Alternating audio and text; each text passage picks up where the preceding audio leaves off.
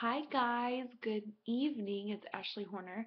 I just posted on my Facebook page about a few hours ago that for you guys to post up your questions, and I was going to do a live question and answer session. I said I was going to answer 1 to 2 questions a night, and I'm actually going to answer 3 questions tonight. So, first question is coming from Mallory, and she wanted to know why I chose the WBFF over the NPC and IFBB when it came to competitions.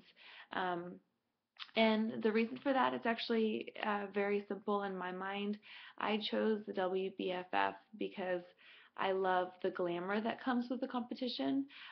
It's about having an extremely fit body, of course, but for the division that I'm competing in, which is the fitness modeling division, fitness modeling diva, I love the fact that I can have a costume on stage, and it really gave me a chance to use my personality a little bit and feel kind of sexy. It's kind of like a Victoria's Secret fashion show, but the models are kind of fit. So I really enjoy that. That's a lot of fun. And also the girls that represent the WBFF, we're all close. So Jen Jewel, Chatty, I know all those girls, and it's always great to see them at expos.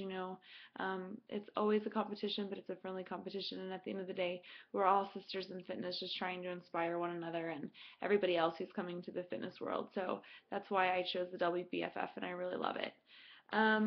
So thank you, Mallory. That was a good question. Second question is from Allison Burke, and she wanted to know, how do I keep my head up and push on even when I feel like I'll never reach my goals? Um, Allison, that's a great question actually, and if you're feeling this way, the chances are you have set a goal too far to reach for yourself.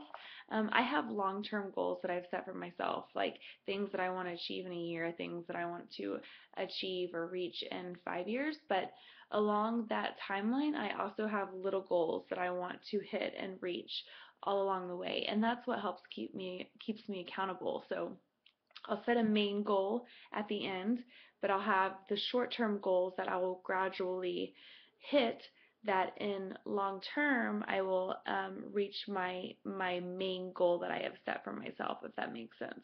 So, and if you're feeling a little bummed out, or like you're not able to reach your goals fast enough, then just take a step back and refocus your goals.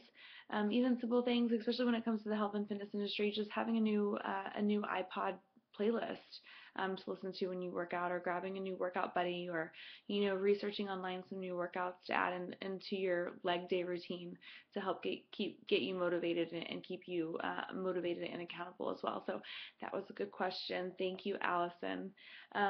Last question that I'm going to answer tonight is from Andy Williams, and the question is, what is the hardest part about doing a show, and what should you look like 4 weeks out? That's another great question. The hardest part about doing any show is the mental.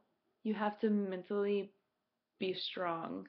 Um, I say this, I've said this from the beginning, it's the mental determination and the mental drive that will set the winners um, ahead of the people who may not continue on with the competition, or who may pull out the last 4 weeks. Um, 4 weeks out, um, for me, I think that everybody's body is different, but for me, my body doesn't really, I'll stay lean and my muscles will stay full, but I don't really see a huge change until 2 weeks out. And I think the 4 week mark, whenever you're 4 weeks out, your show's a month away, and that's whenever you start getting really nervous and you're constantly looking in the mirror and you're thinking that you're not lean enough, and you're starting to cut your diet a little bit, increase your cardio, and that's when your mind starts playing some kind of crazy stuff. So don't let your mind play games on you. Just stay the course. Um, you should be lean, but whenever it comes to the competition week of, that's whenever you start dehydrating and pulling your sodium, and that's whenever your body changes the most, in my opinion, is the last 48 hours.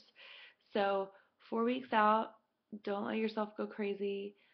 Just do what you know, and don't listen to how everybody else says, oh, this worked for me, or that works for me, or your trainer's having you do that. That's crazy. So whatever the plan was, stick with the plan. You can also, it'll just drive you crazy if you're listening to like 5 different people telling you that they did 5 different things and that's the right 5 different ways that they should be doing it and that you're doing it wrong. So um, and then it's all about a learning process. You do a show, and it's important to journal too, all along the way, because you think that you're going to remember it, but after the show and everything's over, and you're going to look back and you're going to be like, I don't really remember what I was doing 4 weeks out, or how I looked, or how I felt. So it's really important to journal, even journal your thoughts a little bit. Um, so yeah, I think that's it. Thank you, Andy, for that question. That was another great question. And I hope you guys have a really good night. I'm going to start doing these YouTube videos for you guys so I can kind of answer a few more questions and stay connected with you guys on a more personal level. So yeah, you guys have a good week. It is Wednesday here, so happy Wednesday hump day. My name's Ashley Horner, and I'll see you guys soon.